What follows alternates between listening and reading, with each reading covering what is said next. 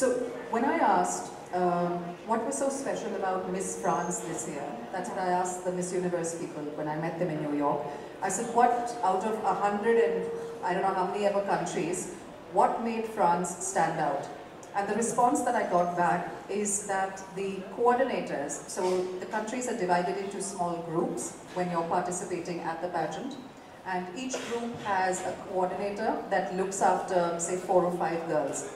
So what I got the feedback was that the coordinators right across through the entire Miss Universe organization absolutely loved Miss France even before she came in front of any judging panel, because she had a warmth and a sincerity that wasn't put on, it wasn't fake, it wasn't, sort of made up. She was not a textbook beauty queen, she wasn't saying the right things and dressing the right way, and so she was genuinely warm and she was genuine, and that's the most important thing.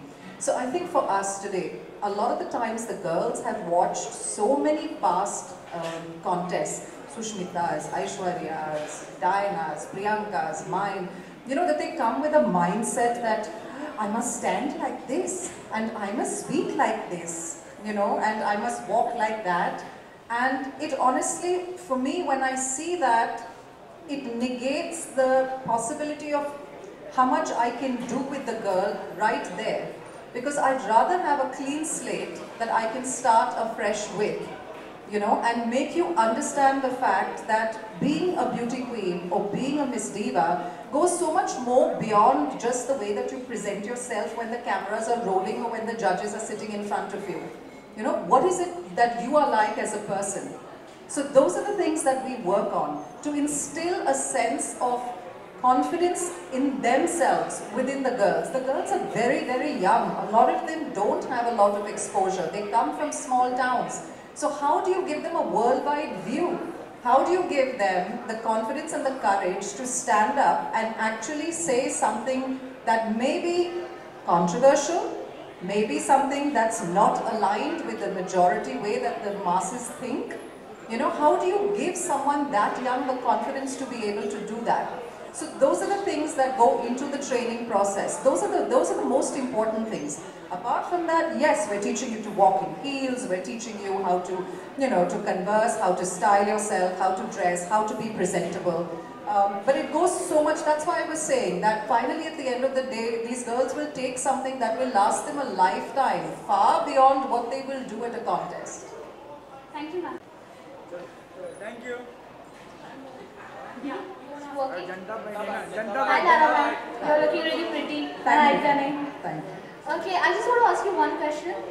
What do you think that apart from grooming and giving them the poise that you're going to do for them?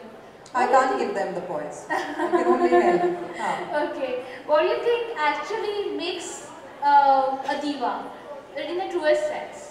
That's what I said. That is, for me, the truest essence of a diva is exactly that. It's somebody who's totally and completely unapologetic and unafraid to be herself.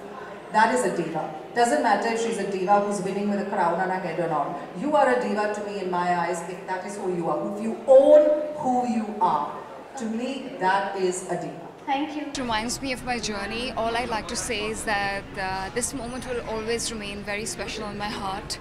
And as they say that, superheroes wear cape.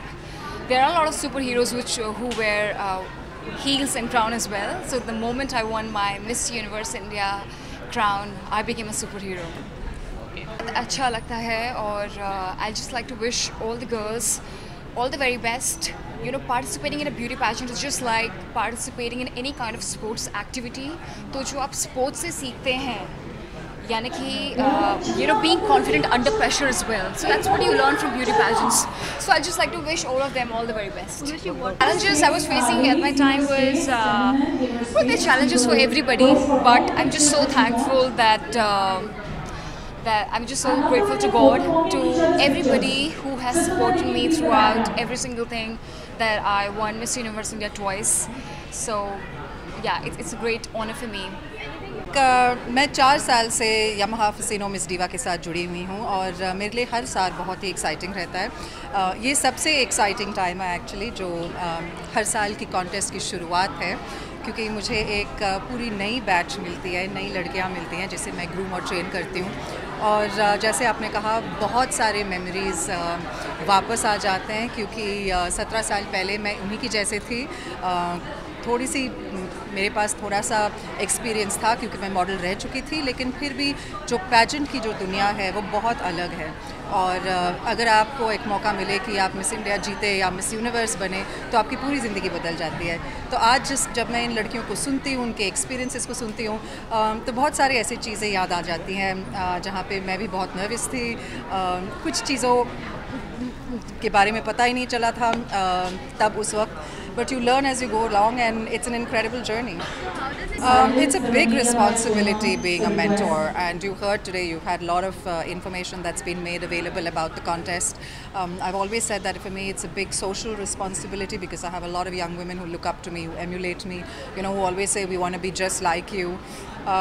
That's a huge responsibility to have, but like I said, I always try and impart as much as I can to them in as little as a time as I'm allowed.